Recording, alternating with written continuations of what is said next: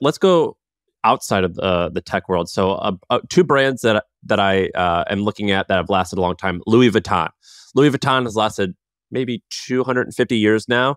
And when you think of Louis Vuitton, you know what you're getting. Same with New York Times. New York Times has been around for 250 years. Not everyone likes them, but you know what they're pursuing, which is their version of the truth. But then let's go to Raising Cane's. You ever been to Raising Of Cane's? course, dude. Love Raising Cane's. I met the founder of Raising Cane's once. He is awesome.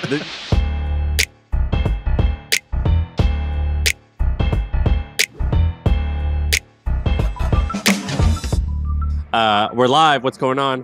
What up? How are you? I'm thriving. All right, good. So I've been thinking about this conversation you and I had. We talked about outsourcing, and I'm actually going to put a lot of words in your mouth. You didn't actually say everything.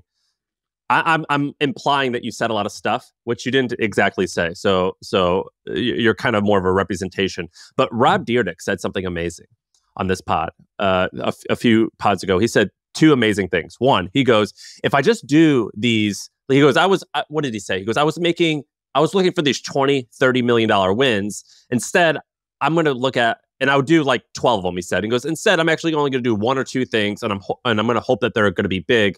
And then he also said he has this thing called Forever Estates. Do you remember when he talked about Forever Estates? Of course. So afterwards, he sent me mock-ups of this. And I Googled the architect and everything. And there was this really cool article that Rob and the architect wrote together. So Forever Estates, Rob said, I want to build this home. So basically, he said he had $12 million liquid at the time. $10 million, he went and bought this plot of land. And then he goes, to build the home I want, it's going to cost $30 million. At the time, I didn't have that. And it sounds like he has it now. But he was like, basically, I want to build this home where the Dyrdek family for many generations can meet at this home to discuss family planning and family issues and things like that. And so I'm going to build this home exactly how I want it. And we're going to call it Forever Estates because hopefully it lives forever. I found that very inspiring. Did you find that inspiring? Loved it. I love when people take an absurdly long view. And more than anything, I love when people have a vision for their life and what they're doing. When somebody's got a clear and compelling vision for their life, that is like one of the most attractive traits to me. It doesn't even matter if I agree with that vision. It's that they have that vision and that they agree with that vision is what matters.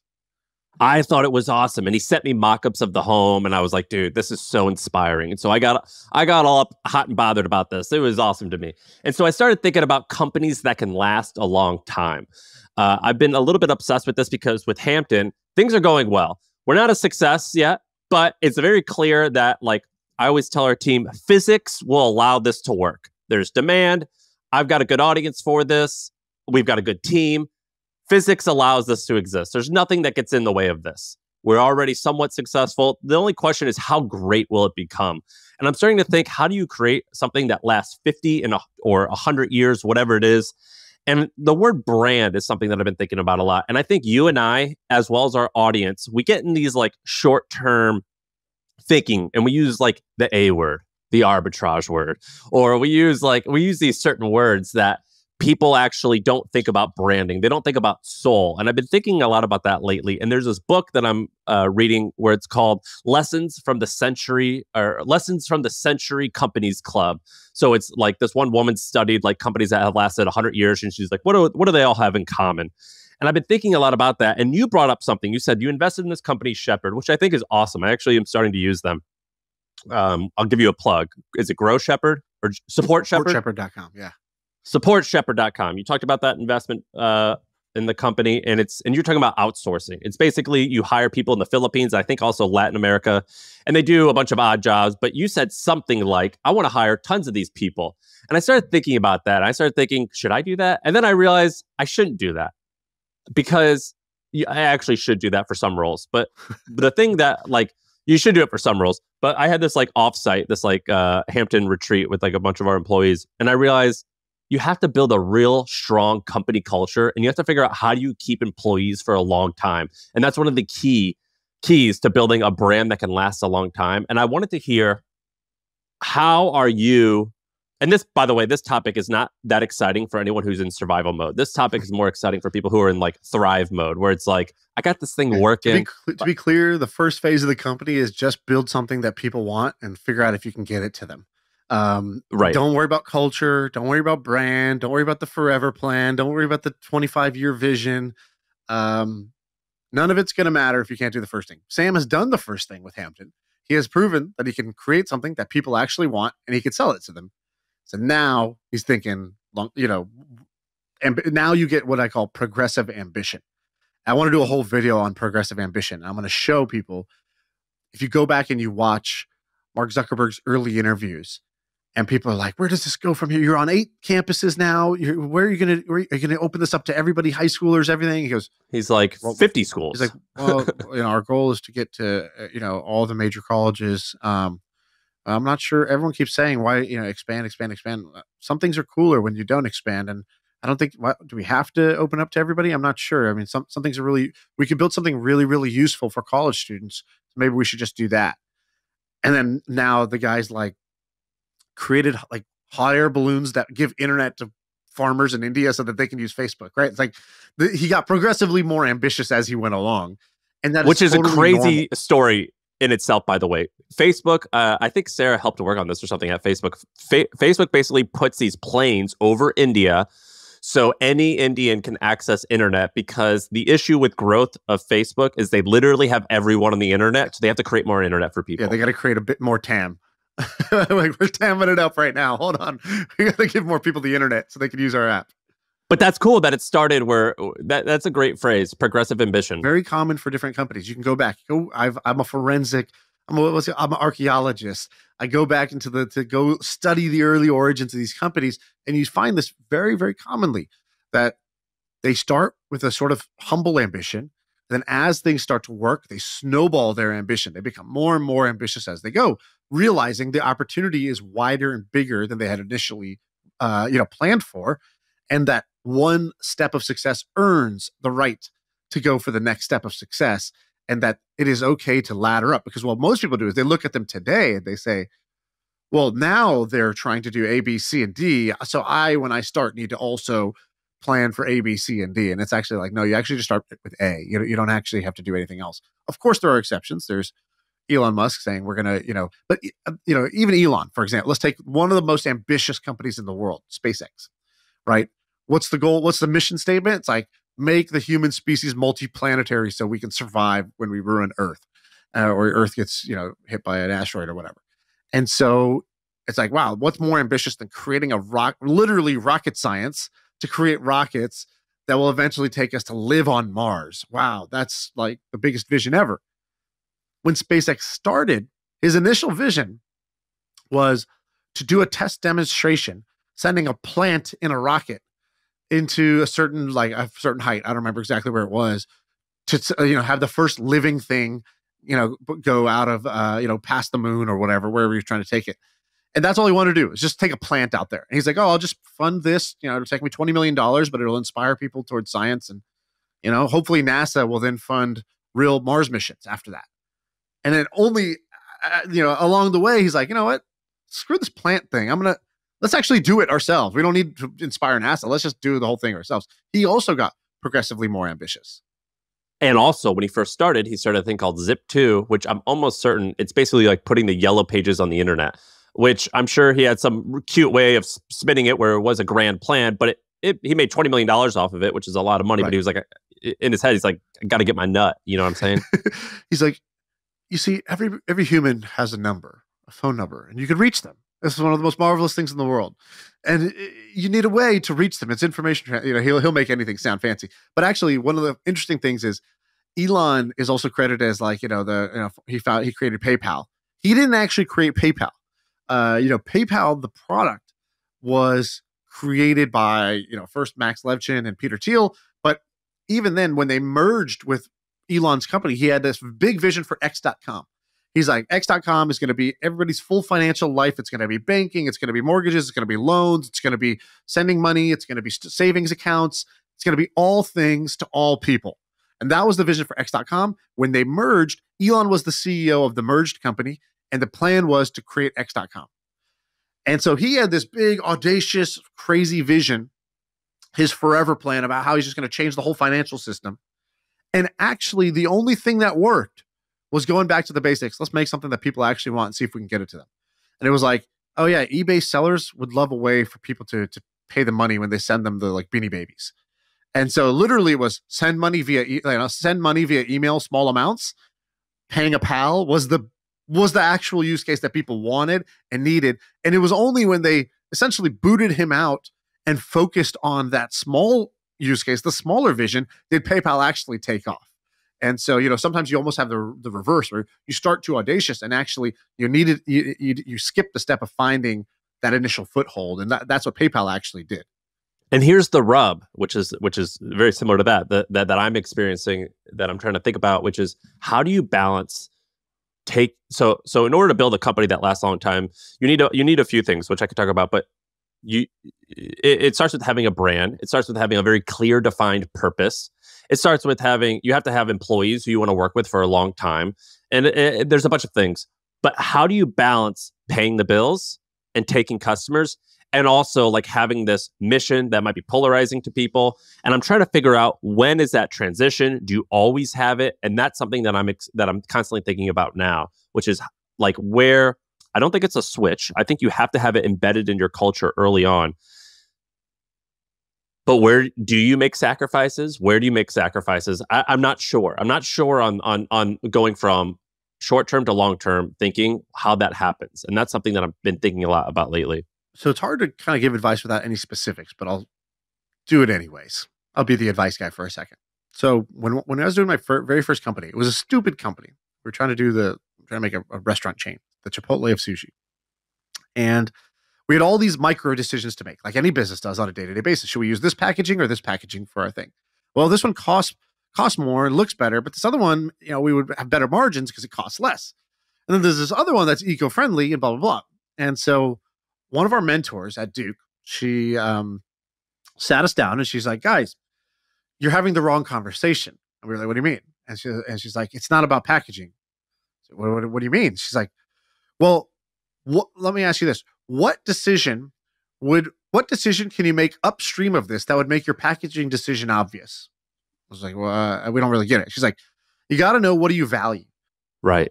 Are you about ruthless efficiency and margins? Because if so, then the choice is obvious. There's no choice, right? You choose the one with the cheap packaging with the best margins. Is your number one value the quality of the customer experience?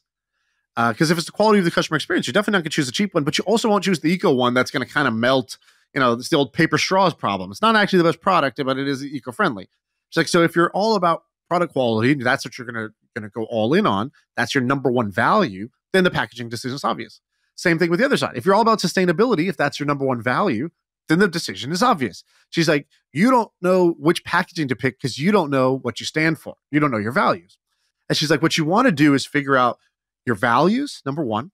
So what are the things you value more than other things? Because and you only know what you value when you're choosing amongst good options. It's obvious to value something when you have a good option and a bad option. There's no, you didn't test your values there. Your values only get tested when you have multiple good options, but they're good in different ways. And that's when you need to know, which one do we value? The second thing that she said was, Jeff Bezos has this great quote where he goes, they're like, oh, Amazon has been around forever, and you guys have just kept growing and growing and growing. And, through every innovation cycle, the internet, mobile phones, whatever, Amazon has been cloud, Amazon's done great. How do you stay on top of the curve? And he goes, because we don't look for trends. He goes, we ask ourselves the opposite question. Instead of saying what's going to change, we say what's not going to change. So basically he's like, we're customer obsessed. That's the number one value for them. And then he's like, number two, we ask what's not going to change. Oh, are people ever going to want less selection? No. Are they ever going to want higher prices? No. Are they ever going to want slower delivery? No. Okay, cool. So now we know that those are the never changing things. So all we got to do is how to figure out how to give them more selection, lower prices, and faster delivery. That's what they care about. They're never going to not care about those things. They're always going to care. And all we got to do is just continually find a way to do that. So I think that gives you a sort of long-term orientation. Like for Hampton, what would you say are the never going to change things? I've got to figure that out, frankly. When I started, it was the same thing as Zuckerberg, which was, I just want to be around smart people. Do you know what I mean? Are people ever going to want to be around lower quality founders? No, they're always going to want that bar going up, that they look in their peer group and they're in awe. How did I get in this room? Right? I think that's going to be the first feeling you want to create is, holy shit, all the other people in my group are awesome. I can't wait to talk to these people. Right? That's going to be, I think, always the number one. The quality of the other members in their group to them. And then I think the thing I've been thinking about is they're always going to want their peers to be committed. So so we've been thinking about, well, what happens if you don't show up to a meeting? It's like, well, we should just ban them. Let's ban them. You miss one meeting, you're done. Both of those things we mentioned hurts revenue. Because if you make the door, you want to increase revenue, widen the door, baby, let them all in. Now let everybody who wants to pay the bill come in. Okay, but now you've ruined the quality of member problem. The long-term people will never want this to go in that direction. You're screwing that up for short-term profit. Same thing on the people don't show up. You ban them, or you also have to go ahead and remove that subscription revenue from the old Stripe account. And so you're not going to want to do that either.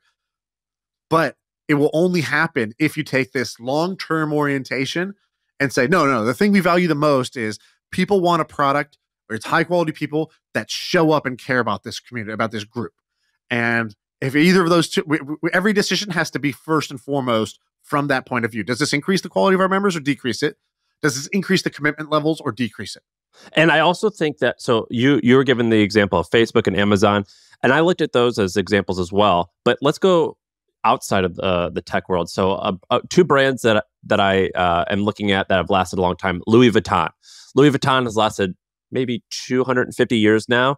And when you think of Louis Vuitton, you know what you're getting. Same with New York Times. New York Times has been around for 250 years. Not everyone likes them, but you know what they're pursuing, which is their version of the truth. But then let's go to Raising Cane's. You ever been to Raising Cane's? Of course, dude. Love Raising Cane's. I met the founder of Raising Cane's once. He is awesome. You guys gotta, I don't know his name, but Google Raising Cane's founder and watch talks with this guy. He's like a Southern boy, I think from Louisiana. He started a chicken finger place, I think at LSU. And if you go to Raising Cane's now, here's what you're gonna get. All they sell is chicken fingers. You can basically get them deep breaded and deep fried, or not breaded and deep fried. And then I think they only sell fried. Or fried or obesity fried? Which one do you want? Yeah, there's no options, and you get it on a styrofoam, school lunchbox type of thing. And they're not fancy, but you know what you're gonna get every time. And he's adamant. He's like, we are gonna perfect this. We're gonna get this. It's gonna be fried the exact same time every single time. And it's not sophisticated, but you know what you're gonna get. Another brand that I like, fucking Dollar General. You ever go to a Dollar General? Yeah, of course. Dude, it's not sophisticated, it's not high end, but they're just gonna have a ton of stuff and it's gonna be low quality and it's gonna be affordable. You know what you're gonna get every time. So I don't think you need this sophisticated, it's day one here at Amazon, and we're no, you don't need that. You could have we're Fashion Nova, it's cheap apparel that you don't have to make a lot of money and you could buy it, and we're always gonna be on top of shit. You don't need a lot of that stuff, that high end sophisticated stuff. You can be anything. But it's just cool that to see people who are adamant about what they are and they just deliver value every time, or at least they're focused on the brand. So anyway, that's my spiel about that. And the reason I was thinking about it was because you were talking about outsourcing stuff, and I'm like, oh, that definitely seems cheaper. But is it cheaper for every role in the long term? Because you have to build, in order to build a brand that lasts a long time. And let's be straight here. This is all about doing dope shit. It's also about making more money. I think you can make more money if you drag out your Excel sheet. You're like, oh, this grows 30%, 20% every year. Yeah, drag that shit out for 50 years. Get to you know what I'm saying? AC. Let's see what's going on over there. Right. This is also rooted in adventure and fun and exciting, and in greed. So I don't want to get that twisted. But anyway, you have people who want to work for you for 10, 20 years. It gets really interesting, and I think you can actually embed different things in the culture. Do you know White Castle? You ever heard of White Castle? Yeah. You know what that is, right? Dude, White Castle, I fucking love White Castle. I went and looked at their LinkedIn. I was trying to figure out their executive team, all of them have worked there for 30 years. And I used to make fun of them. I'm like, oh man, these fucking suits. I'm like, no. They know who their customer is. They know what they're doing. And you get the same shit every time. And it works because their people have worked there for fucking 30 years. And they know what the company's about. So anyway, that's my rant over. But it's something I'm thinking about it. Something I'm thinking about. I'm glad we just discussed this publicly. I'm actually I was taking notes. Yeah, good. I think that's cool. I take the exact opposite point of view for the record. I do not think about building things that are going to last 50 and 100 years. I think that's really hard, and I think it's unnecessary. I want to be the thing that lasts 50 or 100 years, not an individual brand necessarily. Well, you are the brand, if that's the case. The way I think about it is this. It depends on how you want your career to go. Some people get really excited about building something and being a part of something and working on something for 30 years. I get more excited about taking like sort of 7-year chapter arcs of my life and be like, cool, I want to have 5, I only get one life to live. I want to experience all the things. I want to ride all the rides. And so I did a tour of duty, and I lived in Australia and Indonesia and all these other places. That was fun. That was where I had a great adventure. I moved to Silicon Valley in the heart of San Francisco, and I tried to do the $1 billion startup thing. Now I'm doing this basically cash flowing business side of things and podcasting, creating content. I'm a content creator now. That's interesting. That's fun in a new way. I'll shift at some point. 7 years from now, I'm not going to be a content creator anymore, or I'm going to shift the content. I'm going to create TV shows or a stand-up comedy set or something. Yeah, but you do realize that's all rooted. I'm going to like jujitsu your ass. You realize this is all rooted in the same shit, which is like your brand. It is a consistent brand, and you are changing the monetization. I might not even put my name on. My name is not always going to be front and center on everything. When you're a content creator, it is, but other times it's not. For me, the more important thing is I'm not going to bank on people recognizing my brand in order to do something. I do want to accumulate enough financial freedom and runway so that I can go pursue things that don't have to make money right away. But it's all about the vision you have for yourself. So that's why I was talking about Rob Dyrdek has this vision for his house. You have a vision for Hampton, what you're trying to create as this long-term enduring thing. I have a vision for my life or my career that is chapters and episodic. And I want to have that variety and new challenge where I have to like go become uncomfortable and try to get good at something new and learn a different, go learn the dark arts of a different area, of whole different industry, and go become a beginner again. That's something I get excited about more so than creating one thing that's going to last a long time or I'm going to be a part of for a long time. Is that a phrase we're going to start using? The dark arts? I mean, that's Theo Von. That's patented. So yeah, I have to send royalties to him for saying that right now. Where do you want to go? Let's move on. Okay, I got 2 quick ideas for you. In general, I want to say this, by the way. In this pod, I think we're going to make a shift in how we create the content.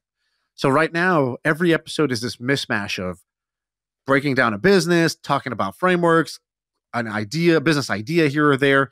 I think what we're going to start to do is segment them better or chunk them better, theme the episodes better. So you know what you're going to get, and we just go really hard at one thing. So we're going to do episodes where it's really hard on just ideas, business opportunities that we see.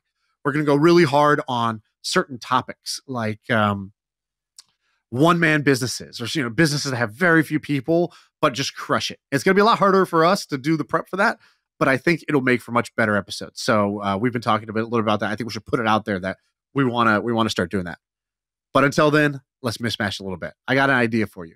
So okay, if you made a grid of customers that are easy to acquire or hard to acquire on one side, and then customers that are not that valuable and super valuable on the other axes. One box that interests me there is hard to acquire, super valuable. And the reason why is because those companies can become very, very defensible, very, very valuable, right? Your value as a company or even as a person is just based on how easy are you to replace. You want to be irreplaceable. That's how you can actually make more money in the long term. So what's in that quadrant? Like a fucking plane manufacturer or something like that? Something that sells to government. So you go get government contracts. Not easy. Hard, might be hard to do, might be boring to do. Long-term, expensive government contracts. It might take you years to get to the point where you can get one. But when you get one, very valuable and very defensible. And so I was thinking about this. I was like, what? Because I invested in this drones company called Valancy a long time ago. I invested maybe many years ago. I have no idea how they're doing. I was a small investor. I don't even get the updates. But at the time, they were doing pretty well. And they had I was like, okay, cool. This valuation's a little bit rich for where you're at, but why is it, why do you think this is the right valuation? And it was like, well, they're about to get this government contract that's $100 million a year contract. One customer will now become worth more than all their customers combined because. And what's the term length of that contract? I think it was like there was a couple that they were up for. I think they were like sort of 3 and 5 year deals, something like that. So it's like, okay, these are huge deals that you can get. And once you get one government contract, you're sort of de-risked and you've done all the, the clearance and all that stuff. You have to get your company to a spot where you could get a government contract. And once you have one, being able to get the next one becomes more likely because you're sort of in the trusted vendor circle. So I was like, oh, that's pretty valuable. I was just thinking about one the other day, with this whole COVID pandemic, somebody out there has got to be selling some kind of pandemic modeling software or detection software to every government in every country of the world. And this is also have like a network effect where as soon as you're the provider of this product to one government, it's actually something that all governments would then choose you for, because, the more governments you get, the more compelling your case becomes. And so I wonder who's building kind of what Palantir did for, I think, like national security type stuff. Somebody's got to be doing for biosecurity. So who is creating the pandemic monitoring, detection, modeling, awareness program that you can then go sell to every single government on Earth as an indefinite, ongoing contract? Hey, these things happen once every 100 years. We had the Spanish flu, we got COVID. All right, I'm just gonna go. I'll be your provider because hey, they're devastating when they happen, and I can be this for you for the next 100 years. I think that's a 100-year company that is probably quite defensible and quite valuable if you can do it. I'll talk to some of my friends who work at Palantir. I'm like, hey, what'd you guys do today? And they're like, oh, just like stopped a terrorist attack in France. How about you? So, wrote a blog post. You know what I mean? Like, sent out 5 Tweet Tuesday today. Yeah. Where my 5 favorite tweets in my newsletter. It's cool. Have you ever looked at it? It's like those, have you ever worked at those? There's all these like net worth calculators where you're like, where will I be in 50 years? And you're like, well, if you were to start in like 1884, this is where you'd be. If you were starting like 1995, this is where you'd be. And you can like see like, well, because this 30 years actually had slow growth. This 10 years had fast growth. And you can like see all the different scenarios. You're like, so if we take the average, it's this, but if this happens, this. So you're kind of like talking about like that, but with like potential illnesses. Who have you researched out there? I haven't researched any of this, but I'm sure there already exist these sort of like, like, because people have been worried about these sort of like viral things, but obviously they were insufficient, right? So like whatever existed obviously sucked because we didn't detect it. we didn't have any plan for it. And we had no idea how fast the thing was spreading. Like literally the best pandemic model I saw was made as a side project by Kevin Systrom, the founder of Instagram for Fun on the side, where he's like, oh, look, I can break down by state the R naught, the viral coefficient basically of this virus based off of this public data I'm getting about hospitals and hospitalizations. And I can use that to kind of show which states are flattening the curve versus which states are about to go exponential. And they should really consider doing something. And it's like, somebody's got to be doing this this got to be the easiest sales pitch of all time right now. That's kind of what I really mean. It's like, if you're sitting at MIT or one of these places, just be like, wear a sign that says, I went to MIT, and then go walk into the government building, open up the fanciest like MATLAB, like model you could find and be like, you need to pay for this, and just see what happens. I feel like you can get pretty far right now with this pitch of like, hey, we'll help you keep track of these viruses. Do you remember about 2 years ago, you and I were both interested in people who are trying to detect fires, forest fires. Do you remember that? Yeah. We did this on the pod, right? There was probably like 1 or 2 like kids, like college kids fooling around with it. But then there was like, I think 2 different companies that raised money, I think from Founders Fund, and actually they were ex-Palantir guys. I forget the name of the company. It's a 4-letter word. It was like Gelt or I forget what it was. But I tried to invest in them, and they were like, they weren't having it because they were getting big and they didn't need any money. But do you know what happened to those guys? Felt, maybe. Was it Felt? Felt? I don't know the name of it. That's really hard to remember. But no, and I also don't know what came of it. But yeah, I remember when the California wildfires were happening, it felt like every 3 months there was like a new fire, and the entire like state of California was like covered in smoke. Yeah, I remember when that was happening. To find early detection of wildfires was like a startup idea that a bunch of people got funded for. Yeah, it was really interesting. What we need to do, what I'll do, not this week, but next week, because we have Jack on next, but is I'm going to actually do research and see how these guys are doing, because it's very similar to what you're talking about. But what was your, and what was your other thing that you were looking at? You have this other thing, you're going to go from selling to governments to selling to Jessica Simpson. Yeah, exactly.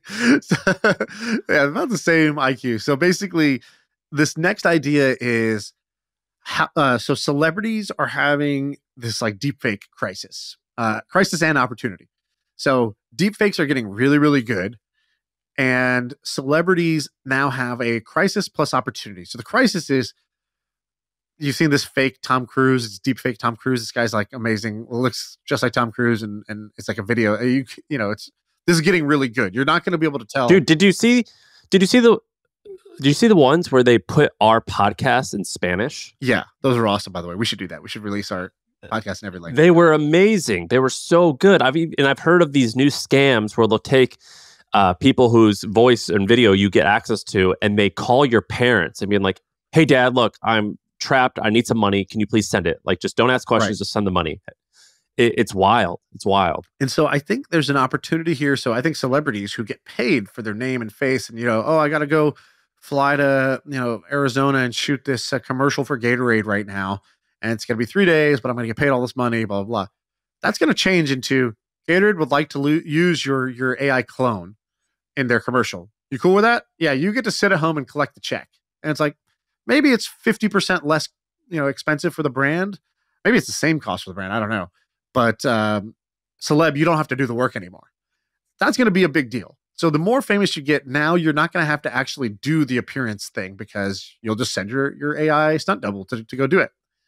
So that's an opportunity. But there's also a risk there, which is, what if somebody's just doing it without your consent? And so I think somebody's going to need to create a sort of celebrity deepfake licensing company. So it's a company that goes and says, look, we're going to create the legal entity that's going to house your name and likeness that other brands can come interact with when they want access to this. And we're also going to do the detection to find out, is anybody doing the unauthorized use of your name and face somewhere? And we will handle all the takedowns for you. So it's kind of like a reputation.com, but for this new deepfake thing. So you basically will go, and I think you need to, it's almost like AngelList. You need to create the legal framework for how these work. You need to go sell this to every agency and say, hey, we've created one for, you have one of these for all of your clients on your roster. And when a brand comes to you, use this to issue the license that has the rights and controls on it, that has the digital encrypted watermark on it, that has the tracking on it. And then we will also fight anybody who is trying to use it without paying you, because that's going to become an issue as well. That's what I think is going to happen. I think somebody could build that company right now. I used to get all these emails when I first started the hustle, because what we would do is we eventually bought a Getty's license, which is like 50 grand a year. But before that, I would just type in whatever picture I wanted, and then I would go to Google and click like allow for commercial use. And then I would use those pictures on our website. And then once we got popular, we would get all these emails from these patent trolls, or not patent trolls. I mean, we were using someone else's picture, and they would say, send us $3,000 and we'll go away. Otherwise, we're suing you. And I started looking into them, and basically what they did was they just built this technology so they could detect if someone's photo was being used, and they would automatically like crawl. They would use like who is and find out who the webmaster was and send you this email. And I wonder like how those folks turned out, like how some of these people actually built those things, and if they were profitable. I imagine so. Like there was one time I used someone's picture. It was like I think it was like a thumbnail picture. It was the smallest picture, and I didn't even know we used it. And I think maybe someone at our company took a screenshot of it and like tried to alter it and then put it on our website in the smallest way, and they totally caught it. And within like a few hours, we had to send them like $3,000. It's like, shit, they got us.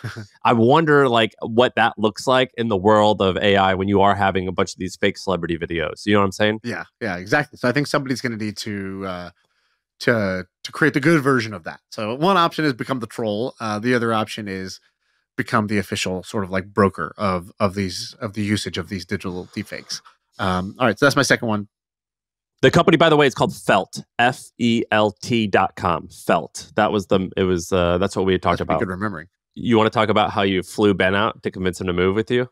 Yeah, I think it's good actually, because remote work is, obviously all the rage, and remote work is great in a bunch of different ways. But I'm of the opinion, which is remote is great when you have things figured out and you need people who are just operational to do things. Anytime there's a lot of needs figuring out, or creativity, or just your brain trust, I think works best in person. And so I told Ben the other day, I was like, Ben, I think we're on to something with what we're doing. Business partner Ben. I was like, he lives in Austin right now. And I was like, you gotta move out here. And he's like, oh, but I live here now, and wife, kid, we got family in Texas. I was like, yeah, I know, but we both believe the following, right? Every time we get together, magic happens. This can be pretty big. Like what we're doing can become pretty big. And so even like a 10 to 20% improvement on what we're doing is actually worth maybe tens of millions of dollars. So it's like, it could be worth it to move. And California's a great place too. So it's not like I'm saying, let's go to rural Ohio or something. And and so he was like, okay, why don't we do this? So he moved out here for the month. So he got an Airbnb in the burbs or San Francisco? In the burbs where I'm at. And he's like, I got an Airbnb, brought his wife's kid, came out here. He's just been living here for the month. And I offered him, I was like, dude, I'll pay you $. We should bleep that out. If you move. And he was like, but I told him, I go, but the number drops by 20% every quarter that you don't move. I was like, this is not like a standing offer forever. It's an exploding offer. I said, you should take your time. You should think about it, but you should also know every quarter that you don't move, that number goes down. And so, dude, he should tell you get your ass to Texas. Yeah, no, he knows I'm not going anywhere. He knows I'm not going anywhere. That's not the deal. I actually lived in Texas for a long time. And the other thing is like here in California, in San Francisco, there is kind of like, for example, for our rolling fund, there's so many companies, so many other investors, so many people in the startup world. Like you want to be like, proximity is power. You want to be near as many other people as you can that are doing the same sorts of things as you are, to the extent that your lifestyle will allow it. And so yeah, we'll see. He told me, I think I got like a 10 to 20% chance of him coming out. I was with him a week or 2 weeks before he went out there, and I was shocked when he told me that he thought that there was maybe a 20% chance that he could be convinced. And by he, I mean the Levy entity, the household. And I was shocked that it was 20%. Is it still 20%? I don't know. I think so. But we also work a lot when he's here. So I'm sure his wife's like, dude, this is terrible. Like, you work more now? Like, oh man, I don't want to do this. And so that might be working against us. The other thing though is the way we work is kind of goofy. Like, I don't think most people do this, but for coding, they have pair programming. It's not that popular, but some people do it. And what pair programming is, I think, what's the name of that agency that was in San Francisco that was like a really popular dev shop? It went public at one point. You know the name. Yeah, I don't remember it, but yeah, I know what you mean. They popularized it, at least. I don't know if they invented it or popularized it, but basically, it's two programmers working on one computer. Right? It's like the engineering, 2 girls, 1 cup. Basically, it's like you sit together. There's one keyboard, and you would think, well, okay, you have half the efficiency. Like only one guy's working, only one guy's coding, but actually, you get more than double the efficiency because it keeps you completely focused. And you and your partner are basically both talking things through and figuring things out on the fly. And literally me and Ben do that when he comes out here to work. I'm like, all right, put your laptop down. Like we buddy up side by side at this desk and we'll just work on the same thing at the same time.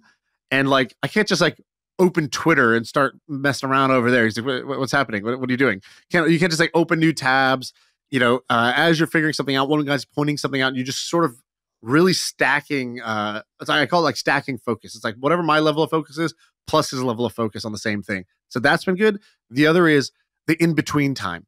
So already when we work remote, we call each other all the time. Probably on the phone 2 hours a day, 3 hours a day, maybe on calls, either with others or just ourselves. But what's happening now is we'll work on something for a bit. That's kind of like us being on a call together, working on something. And then we're like, all right, let's go get food, and we'll just hop on our bikes. We'll go to this taco shop, and we go to the same taco shop every day. We get the same meal every day. What, do you play wiffle ball afterwards? Yeah, we hold hands and we skip home, basically. But while we're doing it, it's sort of like the best ideas are coming out in all the in-between time. And that's the time where normally, if we would be like, okay, bye, close Zoom, close Google Hangouts or whatever, and then I put on a podcast and he does something else. And, it's the in-between time where you get the serendipitous ideas. So it's just kind of reminding me how valuable it is to work in person. So here's the issue that you have, or I've always had with you, which is whenever I am around you, both of us are high-ish energy people where you're the type of person that eggs people on, and then I'll egg you back on, or I could see and I'm not even that bad at that, but you do. I'm sure there's a lot of other people like Sully where you guys just start egging each other on. And it's like, wait a minute, we're totally off track here. We should just do the same thing over and over again. Does this having him around just distract you further? Because I can see you guys just like, you're sitting on two like love seats and you're throwing a football back and forth and you're like, why don't we do this? Yeah. What if we did this? It's like, well, fuck it. Let's just do it right now. There's definitely a part of the day every single day that's like that. I crumple up a piece of paper, I throw it to him, he throws it back, and we're playing catch, talking about bullshit that things we could do that are not like just the obvious things. But the beauty of it is, as I've gotten older and I've gotten wiser and I've been doing this podcast, two things have happened. One, I hang around you and you're very good at just doing the thing every day, whether it's your workout or it's whatever. I'm just going to do the thing. And I don't want to get distracted by everything. I just want to do the thing. So hanging out with you helps. There was also a guy who came on the podcast a long time ago, one of the earliest episodes, and he's from Peak Design. They make these like camera bags. So he started his company off. When was that? That was 2 years ago. Yeah, this was like one of the first 15 episodes, I think. And he makes these camera bags. Who knew? And they do like, I don't know, at the time like 70 million a year in revenue off of camera bags, and like clips for your DSLR camera. I was like, what the hell? Like, this is that big of a market? And he had done it off of Kickstarter, and he kind of inspiring guy. And as I was talking to him, I go, so what's your philosophy around business? He goes, everybody's got these like plans, they got these ideas, blah, blah, blah. He goes, I think he's like, life and business is just the 6 inches in front of your face. And he's like, it's just this. And he just held up his hand, 6 inches in front. He goes, I just look at this and I just do the 6 inches in front of my face. It's all I'm focused on. And I just do that every day. And that stuck with me. And so we have, you can't see it, but on the wall here, I wrote 6 inches in front of our face on a giant, like a giant sticky pad thing. These things are great, by the way. You should buy these. These giant sticky pad things where you sort of tear the paper. It's like a huge Post-it note that goes on your wall. Dude, at Monkey Inferno, your old office, you were like that guy. You always had whiteboards and like pads. That was your thing. I was at the whiteboard. You were always standing up like writing. Yeah, that was you. You always said that. Hey, you guys want to get a little whiteboard sesh real quick? So yeah, I have it here and it says the 6 inches in front of our face. And so the first thing we do every day when he comes over is we reprioritize the 6 inches in front of our face. It's like, what are the small no-brainer steps forward that will make this like 1% better today? And the first 3 hours of the day, we don't do anything else besides knock those out. And I think theoretically we could just do that for 8 hours a day. I would get bored out of my mind. Also, I can kind of get 8 hours of work done in 3 hours of focus when I put my mind to it. And so that's what we do first. And then for the rest of the day, we think, okay, what else could leapfrog something forward beyond those 1% obvious improvements? So we knock out anything we could think of that's a 1% obvious improvement, the 6 inches in front of our face first. And so that's how we've been able to stay focused. Our software is the worst. Have you heard of HubSpot? See, most CRMs are a cobbled together mess, but HubSpot is easy to adopt and actually looks gorgeous. I think I love our new CRM. Our software is the best. HubSpot. Grow better. Dude, you shared something on Twitter about, what's this football player's name? Russell Okung, yeah. Oh my God. So I'm not a sports guy at all. So I didn't even know who this person was. And you shared this thing. This basically, who is he? Was he good? Yeah, he was awesome. He was a former lineman. So linemen are like the biggest guys on the football field. So he's probably, I don't know, 300 pounds or something like that. He's like 6'5". He's 6'5", 310 pounds when he played. When he played, yeah. And he was like a star. Like he won a Super Bowl ring. He was a Pro Bowler. Awesome player. I remember. I think he was playing on the Seahawks for a while. That's kind of what I remember him. He's now on Twitter. There's a couple of these athletes like Ndamukong Suh, Russell Okung that are like they're kind of like on tech Twitter somehow. Like, and so Russell's and you could DM him, and he's been replying to my DMs. Yeah, like Matthew Dellavedova invited me to an event the other day. I was like, this is so cool that they've crossed over and they've got their athlete camp. They've also got kind of business tech interest, and they like by the way, the best thing about it is they come in so humble, which is like they don't come in with this like, well, you know who I am personality. Like this Saturday, so I started this basketball pickup game every Saturday for founders and investors out here in the East Bay, and we rent this gym, and then we all just play pickup for like 3 hours. And Zaza Pachulia came, and he's a former player on the Warriors, and he had tweeted like, oh yeah, I'll play, and I didn't invite him to the first one because I thought he was joking when he replied, and then he emailed me after the first one, was like, bro, what happened? I didn't get the invite. No way. And I was like, no way. Oh shit, you actually were gonna show up? And so he came this week, and he was fucking awesome, dude. Like, not awesome at basketball. Obviously, he's awesome at basketball compared to us. But he Zaza, is it like a big Russian looking guy? Or I don't know where he's from. Yeah, where is he from? I don't know exactly. Serbia, I think he's from Serbia. I'm not 100%. I just Google it. Georgian. He's like 7 foot. And he's a beast. And so now he works for the Warriors. He does like their business side, their basketball operations and investing for them. And he's just super personable, super funny guy. Like, was totally humble and like, you know, obviously, did he play? Yeah, he played with us for 3 hours. It was It was amazing. I was talking so much trash to him, and he was just such a good sport about it. It was amazing. So I gotta say, I've been so impressed with the way that kind of like the athletes I've seen that cross over into business and tech, they do it with like, I don't know, so much finesse. It's really impressive. Wait, what did you learn about? I love seeing pro athletes in real life and just like seeing them joke around, or like behind the scenes Instagram videos where they're like, hey, watch this. I bet you I can jump over this thing. And they jump over this like huge thing. And you're like, oh my God, these people, like we're not the same type of person. Was there any athletic attributes that he had, or was he just totally chilling? Well, yeah, for sure. I mean, if you see Zaza play in the NBA, Zaza was basically like a screen setter. Like his number one skill was he could set a huge pick to get Steph Curry a shot. But when he played against us, right, he's Steph Curry. He's just draining shots from all over the court. He didn't even take these shots in the NBA. You never saw him take these shots. And he's just pulling and he made all of them. Fast break, pulling up from the 3-point line. And I was like, when's the last time you played? He's like, 2019. I was like, no way. And he's like, no, I've shot around. He's like, I'm in the basketball facility, so I shoot around. But he's like, I don't even know the last time I like played a game, like a kind of like a competitive game. And so a couple of things. So his warm up was like a real warm up. Like he's talking, but he's doing these like hip flexor openers. And I'm like, oh yeah, he's actually an athlete who's had to like get his body ready many, many, many times over.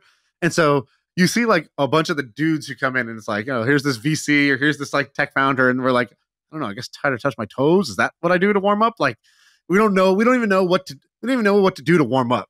Whereas he's like doing these like, hip openers. Then the second thing is when he played, obviously his game is a lot better than you see on TV because, you know, when the competition is so, you gotta be a star in your role in the NBA. And he was a star in his role as this like paint protector, screen setter. Here, he could do a lot of other things that he never got to show there. The other thing is like he was like a bear. So he was mostly, just playing point guard, just passing the ball mostly. Like getting, obviously he could post any of us up. He's got a foot on all of us, in terms of height.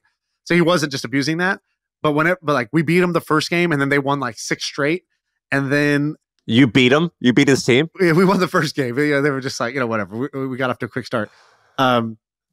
But then they went on a 6-0 run or something like that, just crushing everybody. And then when we came back out to try to beat them, it was a very competitive game. And then it's like we poked the bear. It's like all of a sudden he started driving to the hoop and he started like playing like aggressive. It's like, oh yeah, don't forget the bear can kill you. The bear might be nice right now, but the bear will let you know that like I could kill you if I wanted to. And he just chose which dial he was gonna. Yeah, he's like, let's just put it to a 6 now. We were at a 3. We'll just put it at a 6 just for a few minutes. All right, we'll go back to a 3. Don't get it twisted. This has been a 3 up till now. I'm just gonna show you that, then I'll go back down. Wow, that's awesome. That I love seeing those types of people, like just like in normal settings. And so talk about Russell. So what Russell's doing, I saw him. You shared it. He has this website, and here's why it's interesting. One, we'll say what he's doing. He's doing a 40-day water fast. That alone is interesting. But what's even more interesting is he's doing it in a very like, I wouldn't have expected this like 6'5", 300-pound football player to be so introspective. And if you go to his website, do you know the name of his website actually? No, I don't have it in front of me. If you just Google his name and then go to his Twitter and you can click off to the link, he's got this website. It's built on Ghost, which is like a pretty like in the know nerdy web platform. I think it's okungfast.com is at least where I think that's where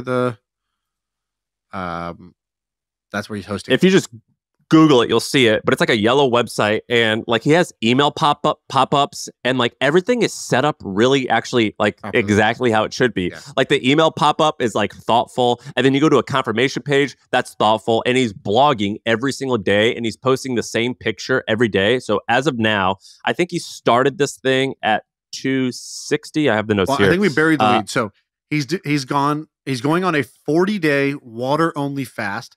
He's lost 100 pounds so far doing it.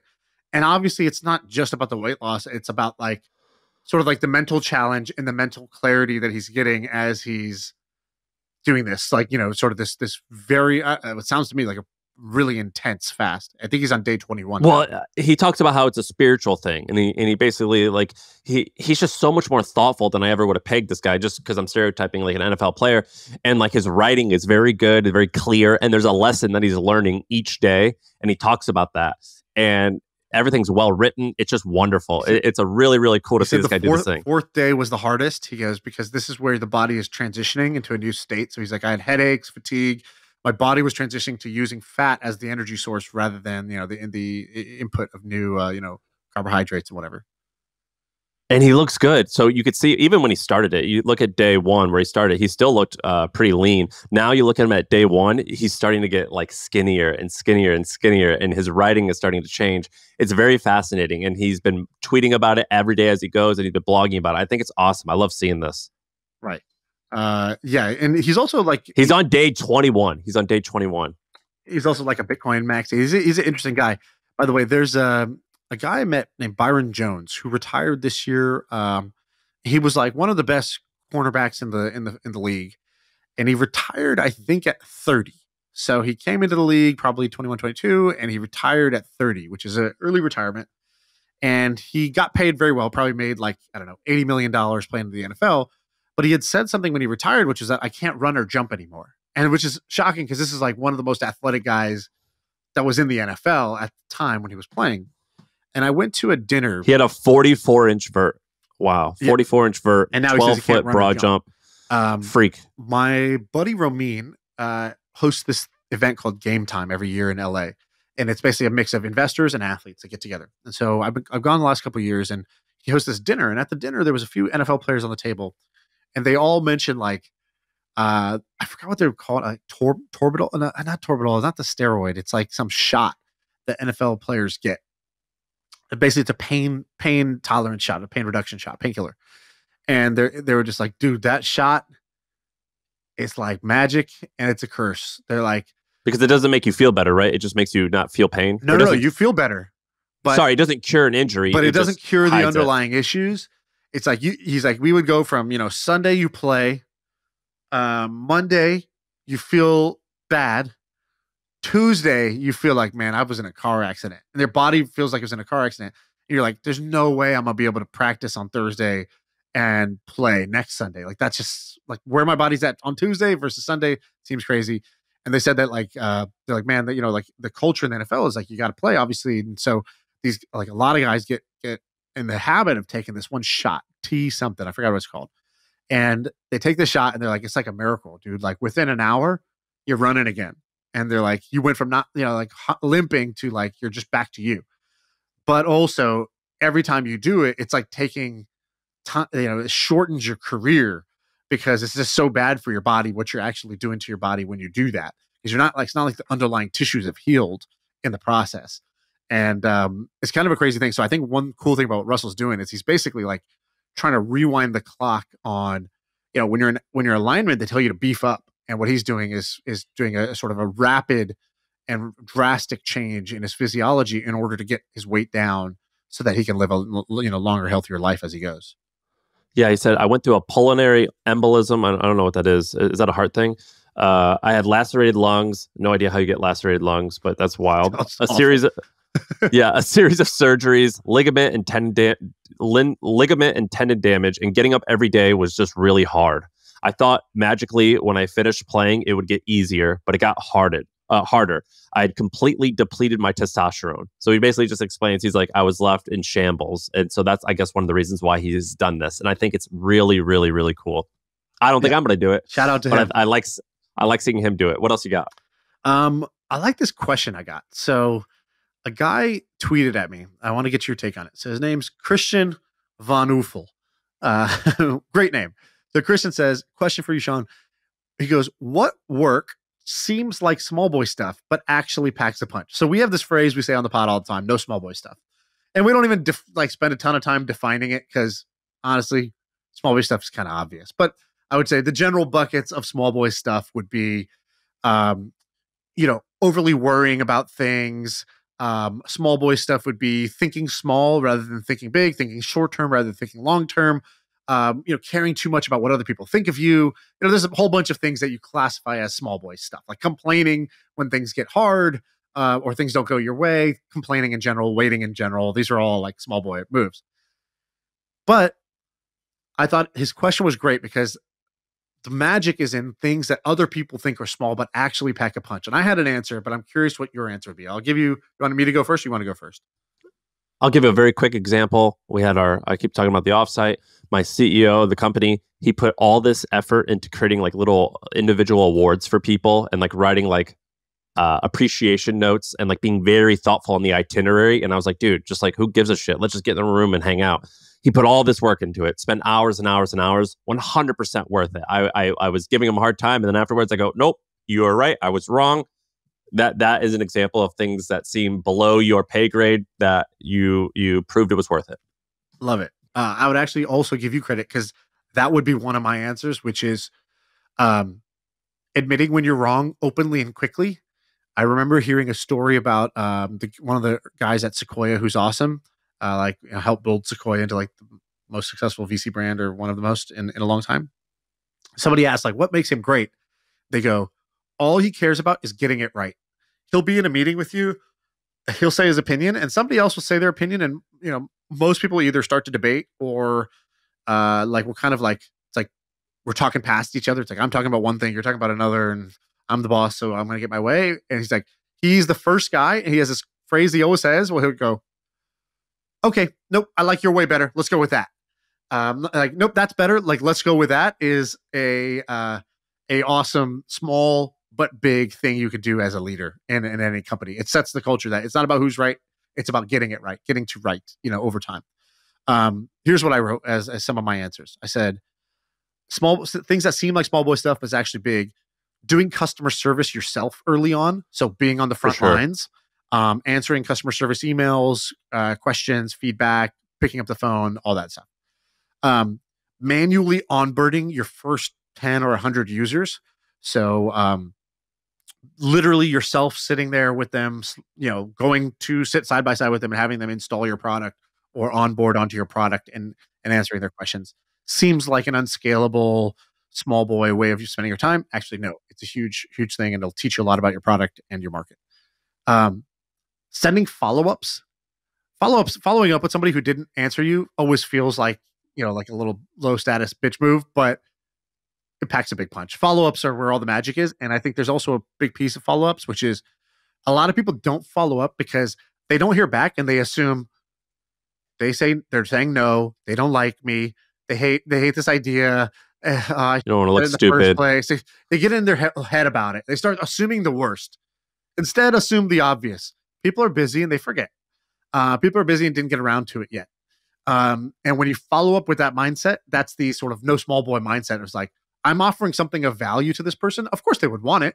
Maybe they haven't yet seen the value in it. Maybe I didn't convey it properly, or they just haven't gotten around to it. They're busy and that's okay. I'm still here. And the other one I wrote was finding things that recur daily and making them 2% better, because daily things that you do, things you do with high frequency compound if you made them slightly better. And so this is where I think a lot of people are like, why are you optimizing for your shoes or your mattress or your pillow or whatever? Like, why do you care so much about how you're, like I'm a stickler for how a meeting starts. I'm always like, no. At the start of every meeting, we say, all right, the purpose of this meeting is this, and a good outcome of this meeting would be Y.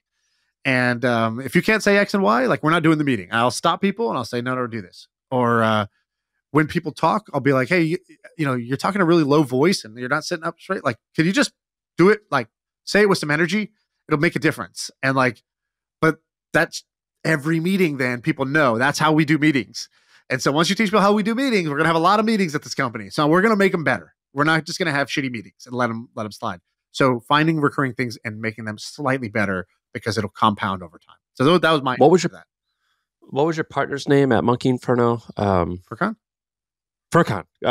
Furkan, I think, was like, I don't know him well, but I could hang out with him for 30 seconds and I could just tell he's the man at seeing redundancies, or not redundancies, seeing things that you do over and over and over again and be like, yeah, we're going to get rid of that and we're going to fix it by doing this, this, and this. And it seems like you're like, dude, you're just slowing us down. What are you doing? He's like, no. You got to go fast to go slow, or you got to go slow to go fast. He seems like that type of personality. Did he do that all the time?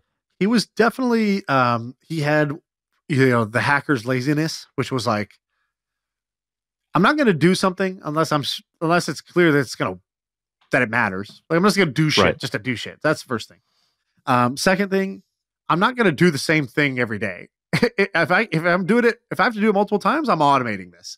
And same thing, he would look around and be like, what's Shaan doing? What's Jason doing? Like, are the non-technical people? And he'd be like, hey, Neil, you see, Jason what he's doing is he's going and finding each person manually on Twitter. You should just scrape this whole list, put it in a database, and copy paste this code snippet so that he could put that on his machine so that he could just have his leads ready so he can go faster. And he would do a lot of stuff like that. Like, he told a story early at AppLovin. So AppLovin was a mobile ad tech company that is now worth billions of dollars. And he was the co-founder of it. And when Furkan told me a story, he's like, yeah, Adam, the CEO, he's like, one thing he really cared about was his dashboard. Like, what does our dashboard look like so that I have visibility? And I kind of watched Adam to see, like, is there really any value out of this? Or is he just, sometimes CEOs just have pet projects. They just want to look nice. And he's like, is it that, or is there value here? So he shadowed him. He's like, all right, I'm not going to sit at my computer. I'm sitting at your computer. You show me, what are you looking at with this dashboard? What do you do with it? And so he showed him, and he's like, yeah, I look at this. And that tells me who we need to go after for these deals. And I need to figure out how much to offer them so that I can get them faster. Like, instead of just saying you should work with us for these features, if I just make a monetary offer that's better than their current ad network, they'll switch. And he's like, okay, so you need to figure out this list. You need this data, and then you need to know a projection of how much we can make with them so you can offer less than that, but still more than what they're probably making for their current ad network. And I should show you what their current ad network is in this dashboard. I'll just figure that out by looking at their SDK, blah, blah, blah. And he basically put together this like command center for the CEO. And he's like, he basically built a sales tool rather than working on features of the product. He's like, I'm going to build you something. And so what they did was they would go to a developer. They say, you should use our ad network. And they're like, I already have an ad network. He's like, cool. I'm guessing your ad network pays you $9 CPM. And they're like, yeah, something like that. He's like, cool. We'll pay you $22. He's like, how can you do that? Don't worry, our ad network's better. I could sit here to convince you our ad network's better, but I'll just sign this paper that says we're already going to pay you $22 no matter what. Like, I'm just confident it's going to perform because I know our ad network's better. And they're like, okay. He's like, but here's you got to switch. And we have these 2 engineers standing here next to me. They're going to help you switch today. And then they just rolled through the ad market because they were able to go to people and make them no-brainer offers. How did they make them no-brainer offers? Because they had this command center internally that was, how big is this app? What are they currently using? How much are they currently making? How much do we think we can make off them? And then how do we have a spread there that we can work with? And so I thought that was a great example of Furkan figuring out how to make the company successful in a way that most engineers would not do, because most engineers just want to work on product, and not even product, like the under the hood parts of the product, which is like even worse than making the product better. Dude, this is the most wholesome episode we've done in like 2 months. Because we weren't talking about like CEOs fighting each other and shit. No one's getting made fun of. We're totally aligned. Lots of take home value here. This is like the most wholesome thing we've done in a long time. I actually am like, I feel like I'm learning. This episode was good because I'm sitting here in a notebook taking notes. I'm learning. That's a good thing. I'm learning. Yeah, I love that. Well, that's it. That's the episode. Good pod.